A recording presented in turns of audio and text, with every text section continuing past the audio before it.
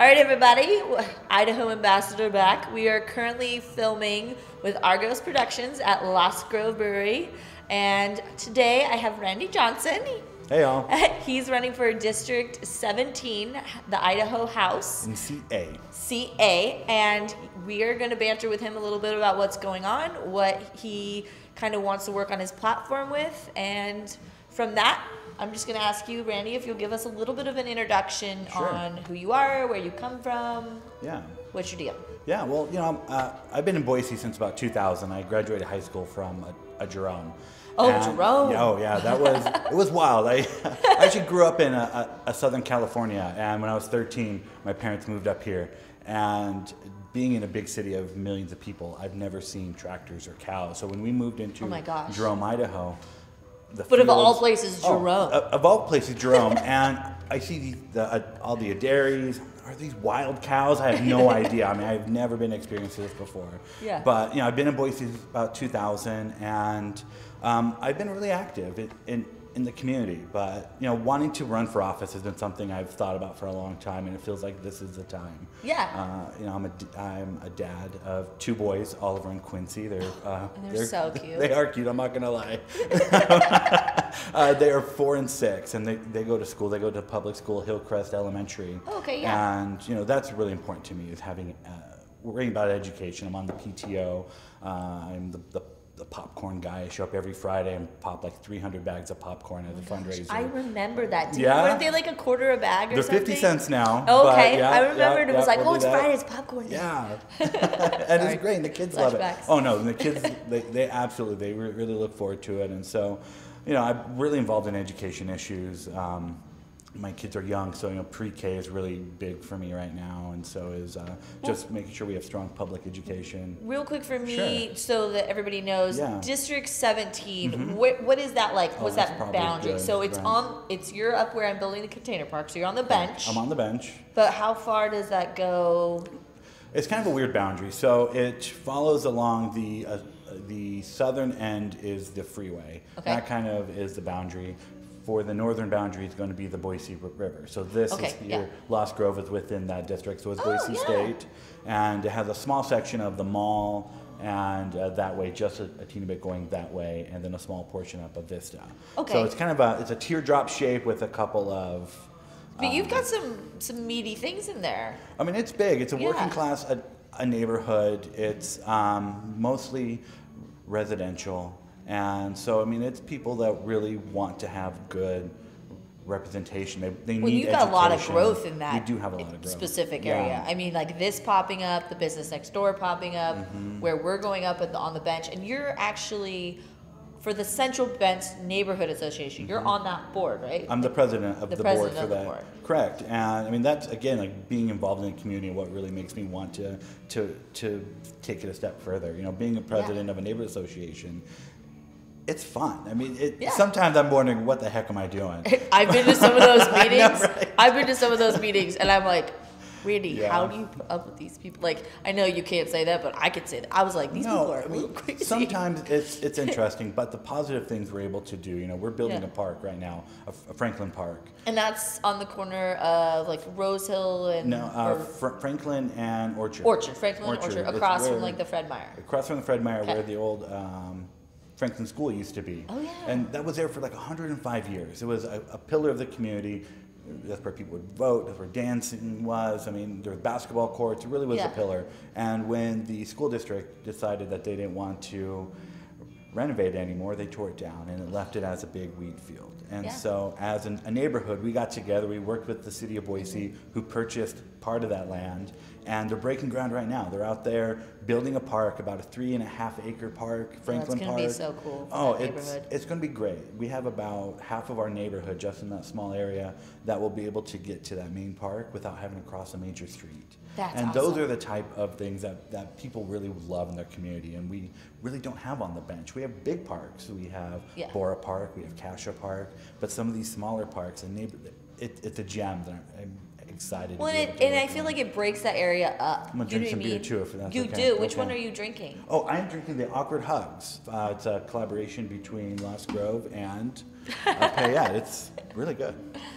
But I feel like for where that park's going in, it's gonna break up because, like, we're building the shipping container park on the bench, right? And I think that everyone thinks I'm a little crazy because of the location, but I think the bench is going to explode, and I think it already is.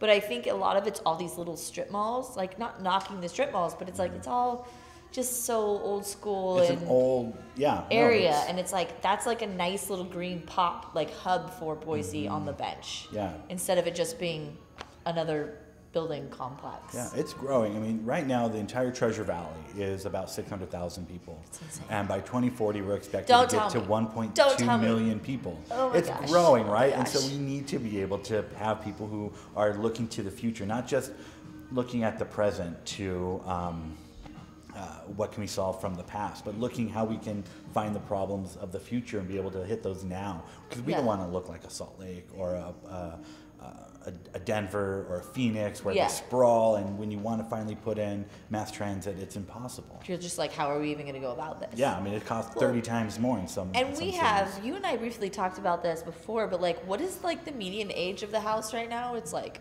70 or something like that. Oh, the house? Yeah. Oh, it's old. It's like, it's old and old school. We are the second oldest, I believe, if I remember the stats right. Yeah. State house in the country, Yeah. and it's like 67, 68 years old. Yeah. And so the perceptions and just how they view the world is way different than what younger people are, and me being a progressive candidate running as a Democrat. I mean, we're not that progressive in. I mean, most even of for the Democrats, state. you're Right. not that like progressive because Right. we are in such a right state. Yeah. But I think that it's important to realize like that if we don't put people who can believe in innovation, making the decisions, we're kind of out of luck. Right. You know what I mean? Yeah, I mean, we have over half of the state house that doesn't even believe in climate change. And so if you're looking at solving the problems of the future and you don't even believe in that, how do you go forward from that? I mean, we want politicians that are looking to 2050 and not the 1950s. Well, and you know, I mean, the other thing pretty is like crazy. your belief is your belief. Right. But what you and I talked about before was because your belief is that, you're essentially limiting the education within the state, right? Which then in turn means that our kids or our people coming out of our school system are no longer candidates for certain positions. Yeah, no, it's true. Because they haven't been taught those things. So I believe that, at least personally, it's like within education, it's like you can be taught whatever it is that you need to know, and your belief can stem from what you've been educated with. Right. But don't just hold back information. Yeah.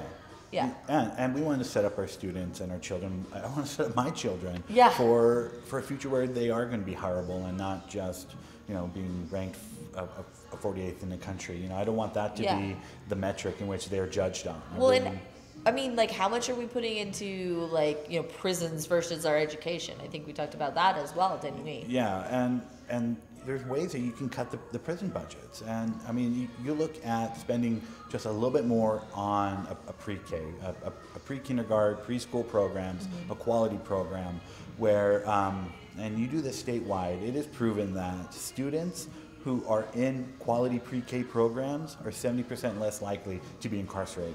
So it's not going to solve the overcrowding now. Yeah. But that is looking to the future. If we can spend, for every $1 we spend now on pre-K programs, we're saving, I've read, anywhere from $13 to $30. That's a pretty good investment. Yeah, that's insane. And be able to project that forward, they do better in school, and they do better with getting jobs, reading scores, and we'll see our whole area, our whole state will just be jumped up. Well, and I feel like obviously adding a little bit more to our education system in whatever capacity that is gives us a little bit more credibility nationwide. I mean, I know when I leave the state, they're like, oh, you're from Idaho. It's like, yeah, but we're not all a bunch of ignorant hicks. Now everybody wants to move here, but they still have this mentality that they still think we're Ohio. Yeah. And they still think both of us are crazy. They're just like, oh, you guys don't really know anything up there. And it's like, actually, we come from pretty good set of minds, but it's also changing a little bit of the view outwardly that we're not just an ignorant society that isn't properly educated. Yeah. That's huge. It is huge. And I mean, we have about 40% of Idaho students going into Boise State right now who have to take 025 math and English classes. Oh, wow. And so it's are we really setting them up for success? We have great teachers all across the state. We have people who care for students, but we need our politicians and our state house and our governor and even all the way up to the president's office to really make this a priority. And we can't, there's not a lot I can do on the federal level, but there's a lot I can do on the state level. And that's what I really want to focus on, is be able to make us great. We were founded by pioneers. We were a pioneer-founded state, and we can still be pioneers. We can take that enthusiasm and that hope and that I don't know what the hell's around that next corner, but we're just going to check it out, and we're going to do it. And we are the damn American dream. We are. We really are. And we're pretty fortunate to be able to be in the state too, where. What do you have any stance like on your platform, or do you have anything built in that in regards to like small businesses or startups or entrepreneurship? Is there anything that you really heavily touch on any of that, or is that not one of your bigger like pillars right now? It's not a major pillar, but I have been meeting with the small businesses around my area. I met with you. I met with some great people at a Vinyl. They're a high-tech firm, and just trying to figure out like what are the tools that will keep them here. And I want to know why they come here too. Yeah. You hear often that it's about the taxes, and everyone I've talked to, it's not about the taxes. It's about quality of life, and it's about where they want to be. Like they love the to be here. It is. Yeah. And so how can we foster that? And being able to build upon that. We're going to invite more people to stay here and to build and to innovate, and we need our government to be able to keep track. We also need our government to participate as well. I think. Yeah, they need to keep track and participate in order for us to be successful, because that's what we love about being here. Yeah. Well, I've talked to, as you know, I have many friends that are in different businesses, but I've also talked to them like, what's hindered you from getting started, or what was the biggest feat to overcome in those types of things? And I constantly get the reaction negatively towards like the city, or the way that they have everything structured, or the fact that like one person gets one answer and another person gets another answer, or egregious fines or fees. And it's like, you also have to help small business flourish if you really want this place to grow. Yeah, and having people that will pay attention to that, and being willing to innovate in order to really figure out, this is how we have always done that, but our whole economy, it's not ag anymore.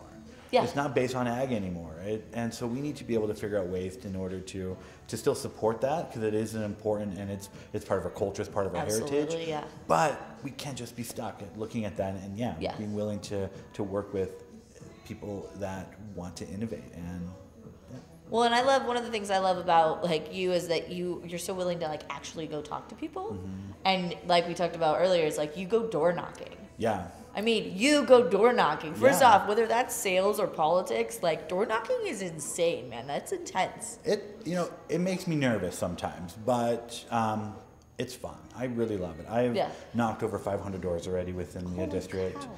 And I've never had anybody shut the door on me. I've never been scared off. Yeah. Some people say, hey, I'm making dinner right now, I can't talk to you. But most of the time, people are they're happy to have somebody who wants to ask, actually to talk listen. to them. Exactly. What issues are important to you? Like, that's what I want to know. I'm not going to tell you, this is what I'm going to do, and just tell you this is what I'm going to do, this is what I'm going to do. You mean you're not going to make false promises? Right. What should I be talking about? And and from that, I've known going to the doors, people, the number one issue, everyone wants to talk about education, and for me, that's big to me anyway. Yeah. Healthcare is another one that a lot of people want to talk about. There's a lot of people who don't have coverage with healthcare. We have 75,000 people right now who are within the gap that aren't covered.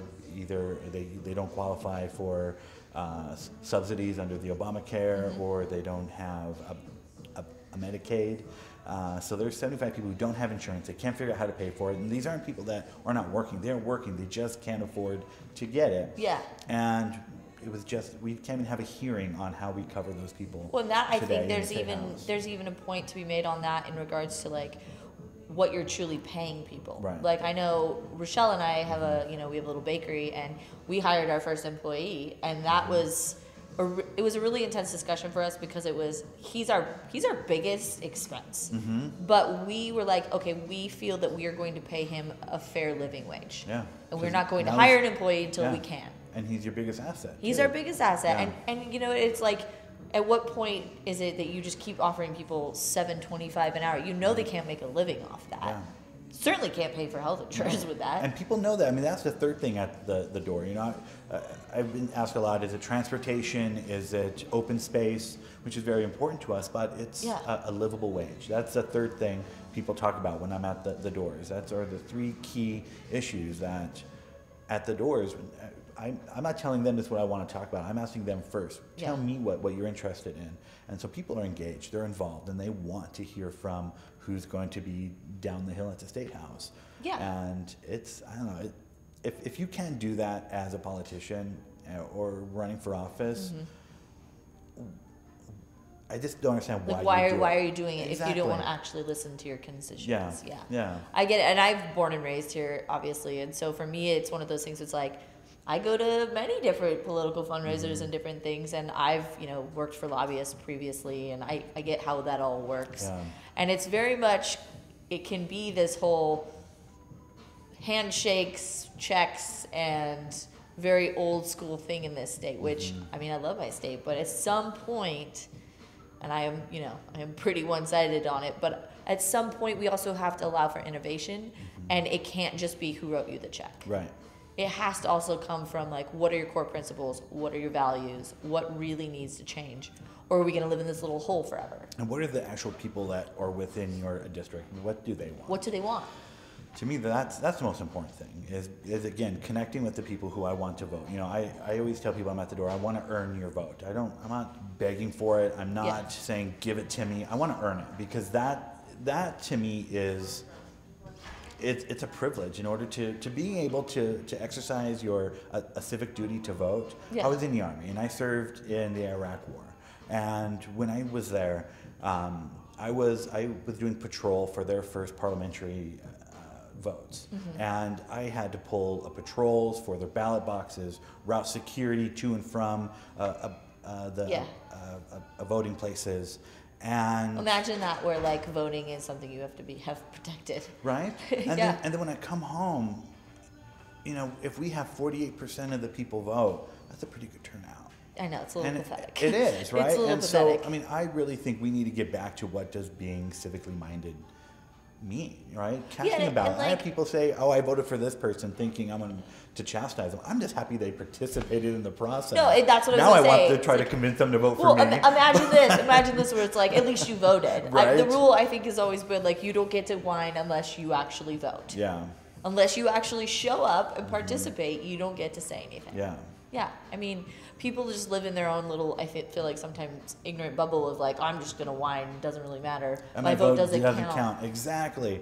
And it's so crazy because, I mean, just in Idaho alone, we had just this last city council race. We had in the Eagle race, it was decided by 4 votes. 4 votes. In Twin Falls, we had a ledge race lose by 100 votes. We saw in Virginia, a seat was won by coin flip. And it's crazy. So every vote does count. And when we start talking about like how we get people involved, 18 to 24-year-olds is an enormous age bracket for youth to vote. But the problem is they only vote about 20% of the time. Well, I feel like, and I could be completely wrong or just making this up, but the baby boomer generation is so massive, and I feel like a lot of them actually vote. They vote So high. it's like, you wonder why, these young people that have all these innovative ideas, it's like you wonder why nothing's getting done, because you're not showing up.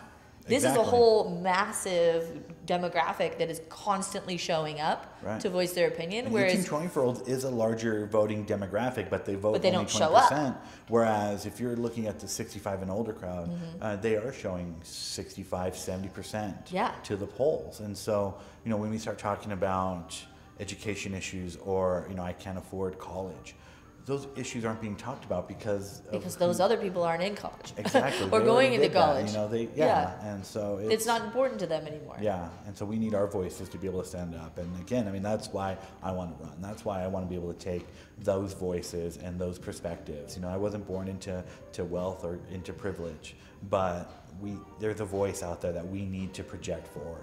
and be able to carry that banner. You know, we have a lot of great advocates. People say, I'm for this or I'm for that. You know, we need people who are champions. People who know what it's like not to be covered by health care. What it's like not to know where the next meal is going to come from. You know, I mean, I came from my dad, he's from Mexico, and he worked really hard to get me to where I'm actually at today. But there are times where, you know, we live in fear of one traffic stop. He can be taken away, he can be sent away, not being able to have health care, you know, not knowing where the next meal is going to come from sometimes. Those are important. Those are issues that people face every day, and they're not really being talked about. I mean, they're given a nod to, like, oh yeah, it's important. We need to cover people with healthcare. Isn't education? No, we need to placate really people, and we need champions, people who have experienced everyday Idahoan or even American aspects, and being able to speak from a position of authority of this is how it is, and what can we do to actually change it. And to me, that's exciting, and there's such a huge movement out there right now for people who are wanting to see that nationwide. We are seeing more and more and more people stepping up to the plate and just saying, I am tired of being represented by the status quo. I'm tired of being represented by the status quo. And I mean, that's why I'm challenging a Democratic incumbent, because I don't want the status quo anymore. You want to see a significant change in what's going on. You know, and I'm not afraid to bring up the issues. I hear sometimes from our current members, we can't bring this up because it won't even get through the door. You're a leader. You get it through the door. If you don't, you kick the door down. Yeah, you can't even say that it won't go through the door if you don't even try. Exactly. And you know, and did it's you our job even to knock? talk about that, right? It's like, oh, I don't know, and I can do that. And so no, we can't be passive about it. Well, you're in politics. You got to be a pit bull. There's no like, well, I just thought I'd get this seat just to, you know, hang out. Wouldn't it be great? And It'd be great to have a title. I mean, and I do want to work across that, and I do want to be able to build partnerships, but we still need to have representatives who hold their values true and not just fold when it's tough. If it was easy, everyone would do it, right? Yeah, no joke. And so that's, I mean, and hopefully it's not easy so that not everyone does it. Right? Yeah. Yeah. To me, it's crazy that just the level of, like, the age of our state house to me is a little bit crazy. But I see why. I mean, I'm not ignorant. I was born and raised here. I know how this town works. But it's also, I don't have any kids, so I have to say is, like, I don't typically just think of education, like, off the top of my head. I tend to go towards, like, small business or living wage and things like that. But just some of the things you shared with me before about, like, the amount of prison rates that people have if they're not educated properly young, and the way that our spending is, whether that's, you know, I mean, to me it's common sense that you wouldn't keep spending money on prison budgets, you would spend it on education. Right. Because that literally is the future. But even with small businesses, I don't own a small business, but you do, and I've met with you a couple of times. And I've met, you know, also running for office and wanting to represent people takes a level of curiosity. And not just saying, I don't know anything about that, I'm not going to talk about it. I mean, being a president of a neighborhood association, I knew nothing about zoning, but in order to make changes, though, as I had to learn, and I sat down and I wanted to represent my neighbors and being able to know what I'm talking about instead of just standing with a pitchfork and saying, no, let's actually use the tools available to make change. And it's been successful. And that's from small business. It's to, I'm not a doctor, but I can still talk about healthcare. You know, I mean, there's so many different... I think it's also the willingness to learn and educate yourself versus, I hate when I go somewhere and I'm like, oh, well, this is what we want to change. And I'm like, okay, so what are the ideas? Like, what is it that you want to do? But they have no ideas for change. They have no ideas how to innovate. And it's like, okay, so you're coming to me with a problem, but you don't even have a hint of a solution. And they're not even open to finding it. Like, it's so No, tough. they're like, walls down, change this. Okay, well, how are we going to do that? Right. So I think that a lot of things in this, at least this city and this state, is you have to be able to innovate and change things. But a lot of people get so stagnant in what they have going on already that they're just done with it. Yeah, and that's why, I mean, there is a movement out. People are tired of that.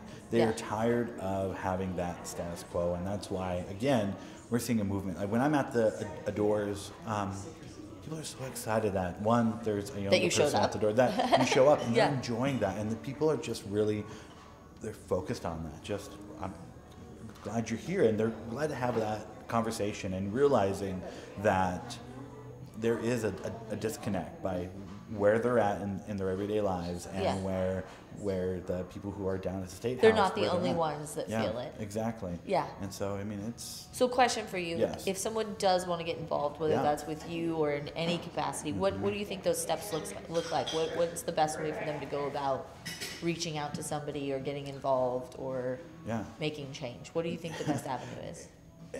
That's such a great question, because what I get a lot from people is, when I ask them why they don't vote, it's because I don't know enough about who's on the ballot or what's going Yeah. on.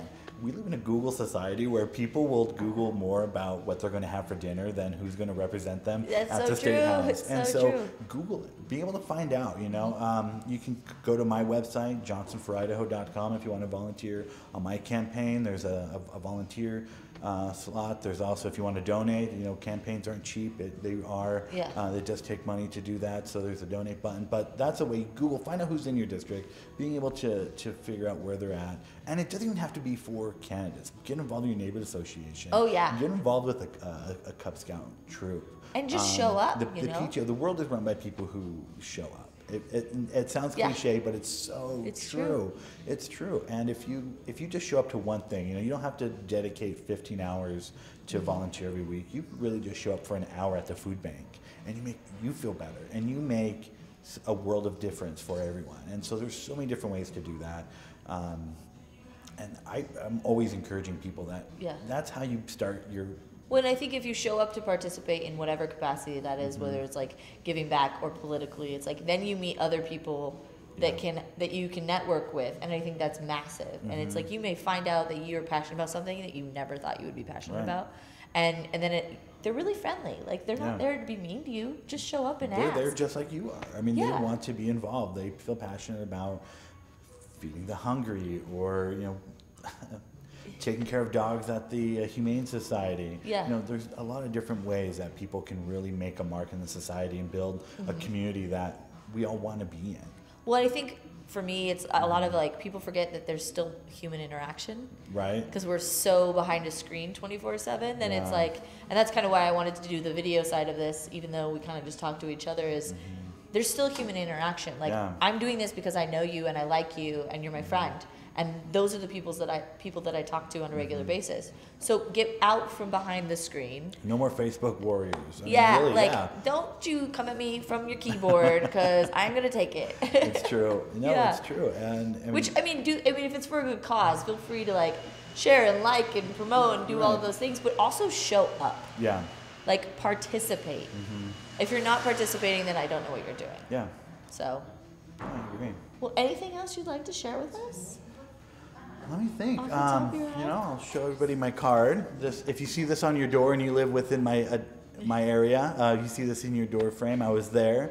And if he's there, be nice to him. He's really great. I can take it. If you have hard questions, I can really take it. But it's exciting. And the primary is Oh yeah, thank you. Vote Yes. for the May 15th primary. An important note about voting in the Democratic primary is you don't have to be one party or another. You can be a Republican, be a Democrat, you can be independent. Our primary ballot is open, so you don't have to actually be. You don't have to do Either anything. You just side show or up and say, anything. "I want that ballot," and you get it. And we have great candidates up and down the ticket. We have a gubernatorial with Polly Jordan and AJ, not AK, AJ Belukoff. We have a county commission race Yeah. here that is on fire. And we have people up and down our area that are really running good races. I'm not doing one out knocking on doors, talking to people. when I So think we're the other ready. thing that's important to mention is if you guys don't show up for the primary, Right. then there's a lot of good candidates that may not even end up on that later ballot if you don't show up for the primary. It's true. I mean, it's such a small number that every vote really does count. Again, going back to that, I mean, you look at having about 22,000 voters within District 17, and For the Democratic primary, probably have 2,000. Yeah. And that's it. So everyone is going to matter. So tell your friends to vote.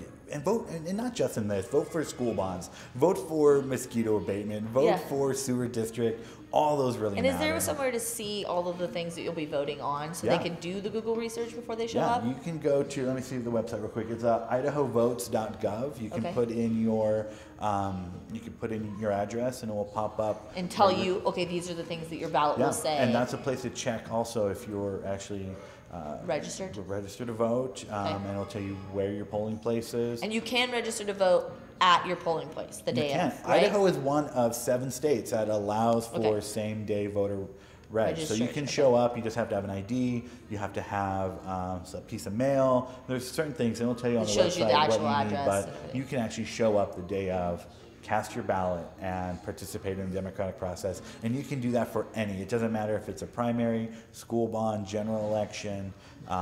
It's just really important that people start to exercise those civic duties that they have. Well, not everybody gets to vote, so maybe you should take advantage of it. Absolutely. Yeah. Well, cool. Absolutely. Well, this was fun. This was super fun. Yeah, thank you. I'm glad you got to enjoy one of your gummy beers. Yeah, and I should say, if you haven't been down to Lost Grove, you really do need to come here. This is a great place. Best brewery in town. And it's in the district. Shameless plug. I have to plug my family, and if you don't know anything about Boise or Idaho, it's not what you know, it's definitely who you know. True. So, well, thank you, Randy. Well, thank you so much. And thank you, everybody, for watching or listening. And don't forget to vote. Don't forget to vote. May 15th, primary, and then again, shout out to Argos Productions for hooking us up. Thanks, guys.